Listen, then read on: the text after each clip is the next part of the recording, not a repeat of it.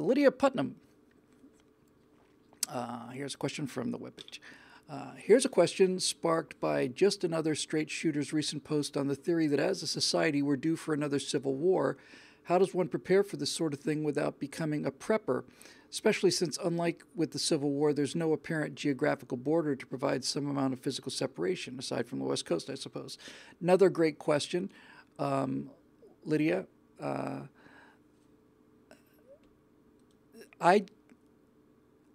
It certainly feels like a civil war going on right now, and I know it feels that way to you too.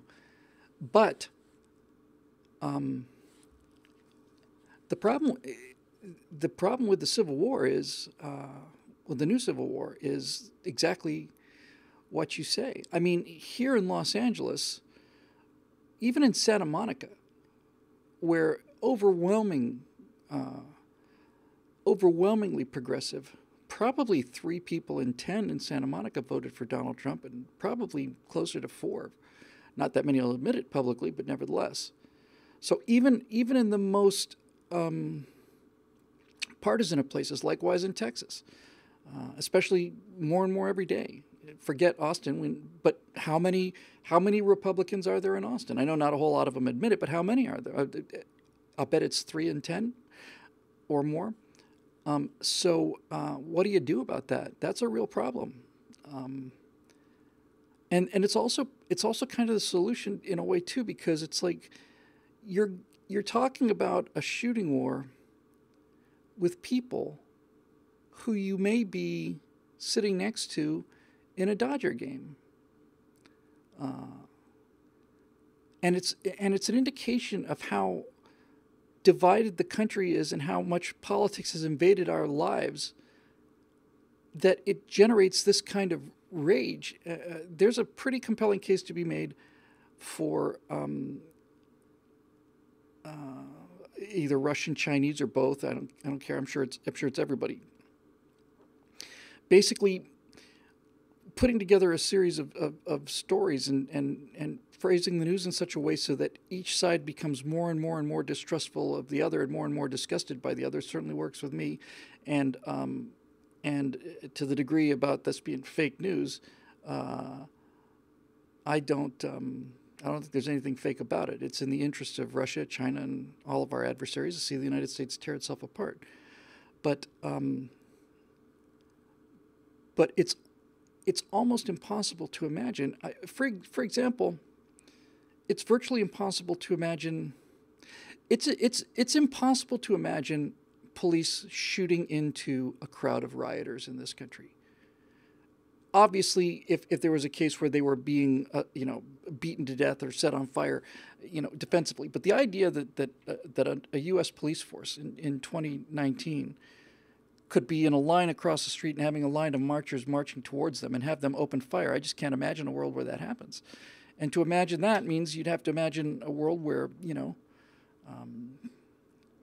can anybody imagine a world where B-2 bombers are launching airstrikes on Boise? Now, our friend from Lithuania mentions Waco, and then Miracle Valley, Ruby Ridge, all of those things, absolutely true. But that's not a civil war. And of course, the more recent thing that we had with Bureau of Land Management, that's not civil war either. That is a federal government representing 300 million people up against a handful of people in case of Ruby Ridge, or scores or dozens of them. But that's not a civil war.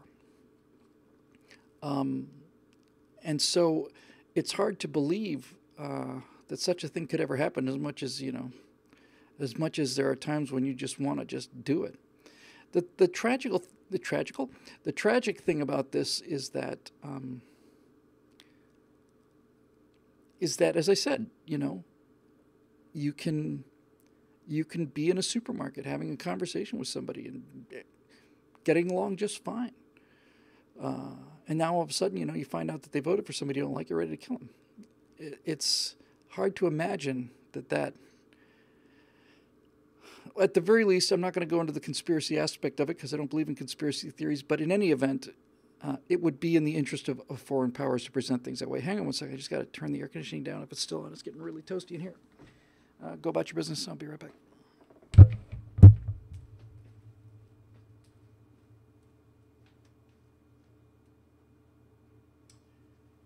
It's already on max.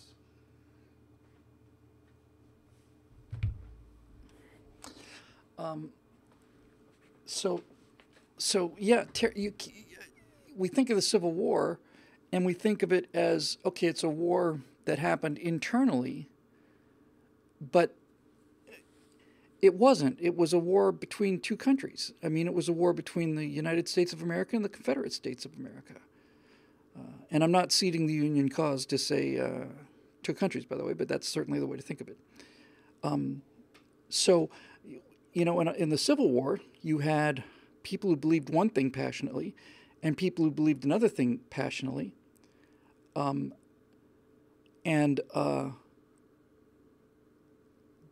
reason you had a civil war was all the people who believed one thing lived in one place, and all the people who believed something else lived in another place. And you could go from one place to another and shoot those other people. And that's how you had a civil war, even though, given the scale of the American Civil War, each side of the Civil War is a giant nation unto itself. But I can't imagine what a civil war would look like here. Now, with that said, somebody just in the comment section, let's see where it goes. Steve Darrow said that PragerU did a video in New York City asking people on the street if they had any Republican friends, and they were shocked at the question. Look, I believe in honesty and truth and being honest about things the way they appear to me.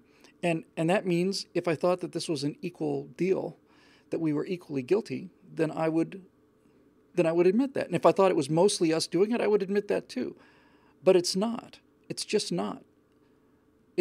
There's nobody shooting Democrats at baseball games, and there's nobody that I'm aware of, you know, going around and I don't know of any Republican groups that are smashing windows. I don't know of any Republican students that are lighting buildings on fire because they didn't want to have a liberal speak on their campus. It's not a two-way street. The left is, there's something about people that attracts them to collectivism, that also attracts them to totalitarianism. They have a desire to have power over other people, and we just don't know what that feels like. We just don't.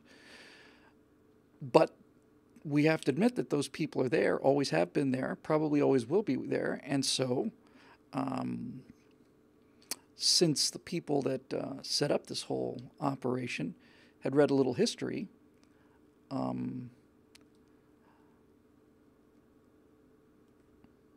they knew, you know, that it was part of the human condition, and therefore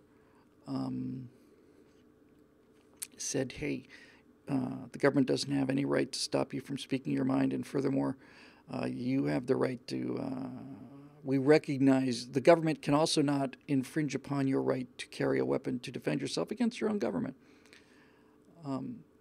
So I can't, I just don't know how a civil war would happen. But I do see a definite possibility of conservatives just plain being murdered, and I also see a possibility of conservatives not willing to be murdered and shooting back. So what does that look like? To me, it looks like a series of isolated riots rather than civil war. I think the only way you get a civil war is if you have people living on different sides of a border, some sort of geographical border. If you look at other civil wars, let's take the English Civil War, for example. Yes, it's all happened within England, but it wasn't like every other person at the pub killing every other person at the pub, which is what we would have here. During the English Civil War, the loyalists to Charles were mostly in the northwest industrialized areas, and most of them loyal to Parliament were down in London and the southeast. So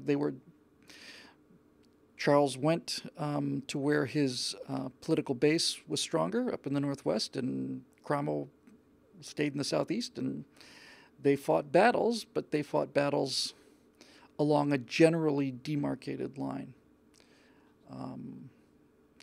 It's funny because, in a way, look, if they took one state out of the Union and committed that republic to being a place where the Constitution was treated as if it were law and not just a wall decoration suitable for framing, I think I'd move there. I do. And for those who would say, well, you're abandoning America, it's like, I'm not. I'm taking America with me. I didn't abandon America. America abandoned me. Certainly in California, the things that I see and the things that are on the way in terms of vote harvesting and all the rest of this sham thing, it's like, this isn't America. I don't live in America anymore. I can afford to vacation indefinitely in California because I like the weather. I grew up in Florida, and that's traumatic enough.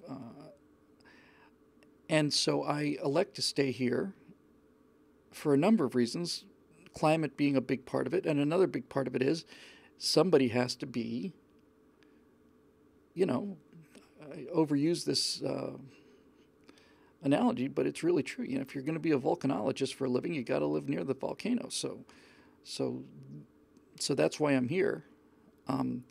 But I can certainly imagine a situation where I would say to myself, that's it. That's just not tolerable anymore.